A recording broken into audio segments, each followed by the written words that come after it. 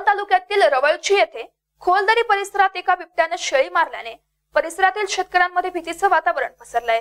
रात्री 2 वाजेच्या सुमारास बिबट्याने या शेळींवर हल्ला केलाय। या हल्ल्यात बिबट्याने एक शेळी फस्त केली आहे। यामुळे खोलदरी परिसरात भीतीचे वातावरण पसरलंय। शेजारील शेतकऱ्यांनी वनविभाग कळवण यांना याबाबतची माहिती देऊनही वनविभागाचे अधिकारी आणि कर्मचारी कोणीही घटनास्थळी हजर न झाल्याने शेतकऱ्यांनी संताप व्यक्त केलाय। यावेळी घटनास्थळी येऊन साधा पंचनामा सुद्धा कर्मचाऱ्यांनी केला नाही। रविवार सुट्टीचे कारण देऊन कर्मचाऱ्यांनी वेळ मारून नेली आहे। वनविभाग याकडे जाणीवपूर्वक दुर्लक्ष करतोय।